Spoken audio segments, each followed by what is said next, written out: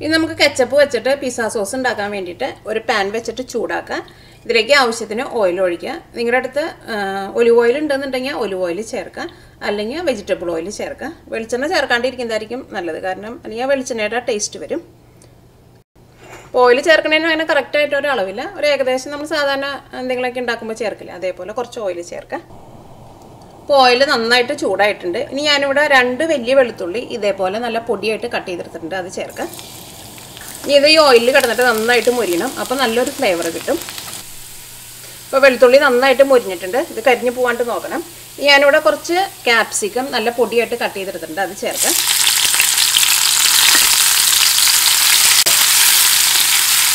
ഈ ക്യാപ്സിക്കം ഇതിനകത്ത് കിടന്നിട്ട് നന്നായിട്ടൊന്ന് സോഫ്റ്റായിട്ട് വരണം. അല്ല ക്യാപ്സിക്കവും ചേർക്കണതിന് അങ്ങനെ കറക്റ്റായിട്ട് അളവില്ല, ഒരു ഏകദേശം കണക്കിന് കുറച്ച് ചേർക്കാം. കുറച്ച് ചെറിയ പീസായിട്ട് കട്ട് ചെയ്തിട്ട് വേണം ചേർക്കാൻ വേണ്ടിയിട്ട്. ഞാനിവിടെ ഇതിലേക്ക് റെഡ് കളർ ക്യാപ്സിക്കം എടുത്തേക്കുന്നുണ്ട്. അതിപ്പോൾ റെഡ് തന്നെ വേണമെന്നില്ല, നിങ്ങൾക്ക് ഇഷ്ടമുള്ള കളർ ചേർക്കാം. ഇതിലേക്ക് കുരുമുളകിൻ്റെ പൊടി ചേർക്കാം. ഞാൻ അതിലേക്ക് 1/2 ടീസ്പൂൺ കുരുമുളകിൻ്റെ പൊടി ചേർക്കുന്നുണ്ട്. ഇനി ഇതിലേക്ക് ഞാനിവിടെ മുളക് ക്രഷ് ചെയ്തും കൂടി ചേർക്കുന്നുണ്ട്. മുളക് ക്രഷ് ചെയ്ത് ഞാൻ അതിലേക്ക് 1 ടീസ്പൂൺ ചേർക്കുന്നുണ്ട്.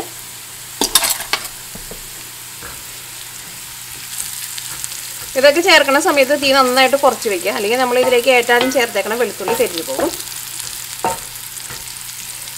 ഇതെല്ലാവരും നന്നായിട്ട് മൊരിഞ്ഞിട്ടുണ്ട്. ക്യാപ്സിക്കം ആയിരുന്നാലും അത് കിടന്നിട്ട് മൊരിഞ്ഞൊന്ന് സോഫ്റ്റായിട്ട് വന്നിട്ടുണ്ട്. ഇതിലേക്ക് ഞാനിവിടെ 1/2 കപ്പ് ടൊമാറ്റോ കെച്ചപ്പാണ് ചേർക്കുന്നത്. ഇനി ഞാൻ ഇതിലേക്ക് ഒറഗാനോയും ചേർക്കുന്നുണ്ട്, ബേസിൽ ലീവ്സും ചേർക്കുന്നുണ്ട്. ഇത് രണ്ടും ഇല്ലാന്നുണ്ടെങ്കിൽ നിങ്ങൾക്ക് ഇറ്റാലിയൻ ഹെർബ്സ് എന്ന് പറഞ്ഞിട്ട് വാങ്ങാൻ വേണ്ടിയിട്ട് കിട്ടും, അല്ലെങ്കിൽ പിസ്സ ഹെർബ്സ് എന്ന് പറഞ്ഞിട്ട് വാങ്ങാൻ വേണ്ടിയിട്ട് കിട്ടും. അത് പല സ്ഥലത്ത് പല ടൈപ്പിലായിരിക്കും വാങ്ങാൻ വേണ്ടിയിട്ട് കിട്ടുക. അപ്പോൾ ഇത് രണ്ടും നമ്മുടെ ടേസ്റ്റിനനുസരിച്ചിട്ട് നമ്മൾ കുറേശ്ശെ ചേർത്ത് കൊടുക്കുക. ഇത് ചേർക്കുമ്പോഴായിരിക്കും ആ പിസ്സയുടെ ഫ്ലേവർ കിട്ടുക. നിങ്ങൾ ഏറ്റവും ആദ്യം ഇത് രണ്ടും കുറേശ്ശെ ചേർത്ത് കഴിഞ്ഞിട്ട് ഒന്ന് മിക്സ് ചെയ്ത് കഴിഞ്ഞിട്ട് നിങ്ങൾ ടേസ്റ്റ് നോക്കാണ്ട് നിങ്ങൾക്ക് വേണമെന്നുണ്ടെങ്കിൽ നിങ്ങൾ അതനുസരിച്ച് ചേർത്താൽ മതി, കാരണം അതിന് കറക്റ്റായിട്ടൊരു അളവില്ല അത് ചേർക്കണേന്. ഇതിലേക്ക് ഉപ്പ് ചേർക്കുക. ഉപ്പായിരുന്നാലും ഒരുപാട് വേണ്ട, കാരണം ഈ ടൊമാറ്റോ കെച്ചപ്പിലേക്ക് അത്യാവശ്യം ഉപ്പുണ്ടാവും. ഞാനിവിടെ വളരെ കുറച്ച് ഉപ്പ് മാത്രമേ ചേർത്തിട്ടുള്ളൂ. ഇനി ഞാനിവിടെ തീ നന്നായിട്ട് കൂട്ടി വയ്ക്കാൻ പോകുന്നത്. ഇതെല്ലാം കൂടിയിട്ട് നന്നായിട്ട് മിക്സ് ചെയ്യാം.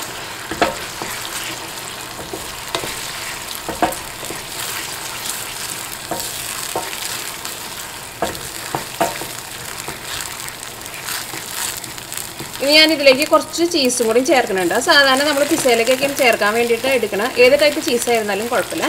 ഞാനിവിടെ മോസറല്ല ചീസാണ് ചേർക്കുന്നത്.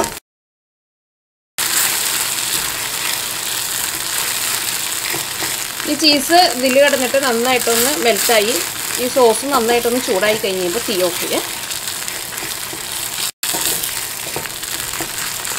ഇതിലേക്ക് നിങ്ങൾക്ക് ഉപ്പൊക്കെ വേണമെന്നുണ്ടെങ്കിൽ അത് നമ്മുടെ ടേസ്റ്റിനനുസരിച്ച് ചേർത്ത് കൊടുക്കുക. ഏറ്റവും ആദ്യം തന്നെ നിങ്ങൾ ഉപ്പ് ഒരുപാട് ചേർക്കണ്ട.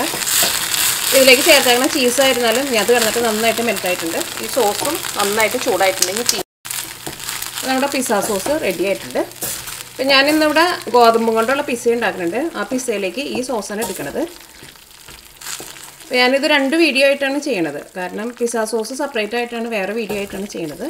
അല്ലെങ്കിൽ ഗോതമ്പ് പിസ്സയുടെ കൂടെ തന്നെ ഇട്ടിട്ടുണ്ടെന്നുണ്ടെങ്കിൽ അപ്പോൾ ചിലപ്പോൾ ചിലവർ ഈ പിസ്സ സോസ് മാത്രം സെർച്ച് ചെയ്യുമ്പോൾ ചിലപ്പോൾ അത് കാണാൻ വേണ്ടിയിട്ട് പറ്റില്ല. അപ്പോൾ ഇത്രയ്ക്ക് സോസ് ഉണ്ടെന്നുണ്ടെങ്കിൽ ഒരു അത്യാവശ്യം ഒരു വലിയൊരു പിസ്സയിലേക്കുള്ള സോസായി ഇത്.